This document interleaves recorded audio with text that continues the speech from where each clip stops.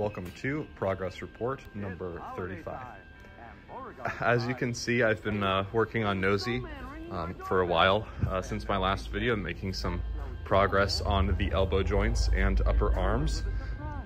This is the result of that work. I'm very happy with it and satisfied with the proportions and the joints and the angles in which the arms are going to rest in the near future.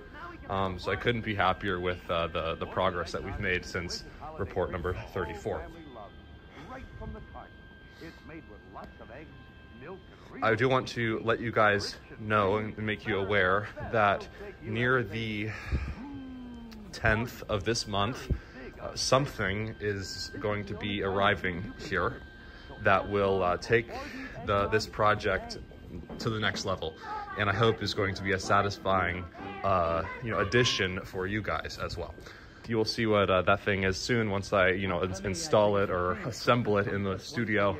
It will allow you to, here's a hint, it will allow you to view Nosey in a different posture or slightly more standing position. Well, I just have to wait on those shipping times, and I'll install that as soon as it gets here. But that will eventually elevate Nosey off the ground finally into its 10'2" or eventual 10'2" height. Right now Nosey is 8'1" at the shoulders, but as we all know, Nosey will have a neck and a head. Once they're installed, they will add an additional 2 feet on top of those shoulders at around 8'1", 8'2" mark, and bump this to a 10'2" tall rabbit animatronic, as I've been saying for some time.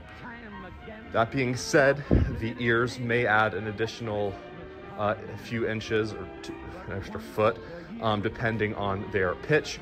Those will be autonomously controlled by the head module, which will pilot the jaw, the eyes, the nose, the ears, the eyelids, and all of that fun stuff. My father's foot. Yeah, my father really stuck by me all through childhood.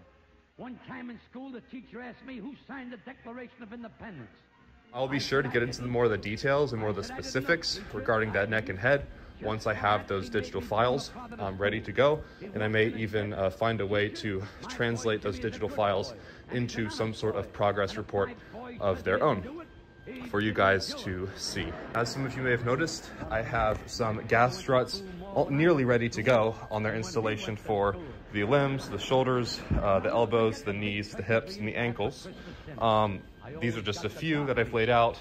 I have many more over here. All of those are those. That being said, the installation of the gas struts and hydraulic systems, including the hydraulic lines, electrical lines, wiring, etc., that all needs to happen once I finish welding the cage frame of Nosey, and once Nosey is in a fully standing position. Right now, Nosey is doing some Pilates and is not standing, but that will change soon. Nosey just needed to stretch after laying on his back and sitting in a ball for so long during shipping and whatnot. Hopefully this is relaxing enough and kind of a fun, dynamic position just to showcase the range of mobility and flexibility that the Nosey animatronic will have once the wiring and electrical components are installed.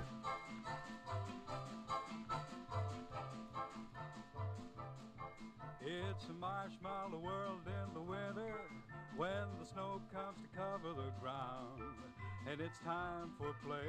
It's a whipped cream day. I love it when it comes around.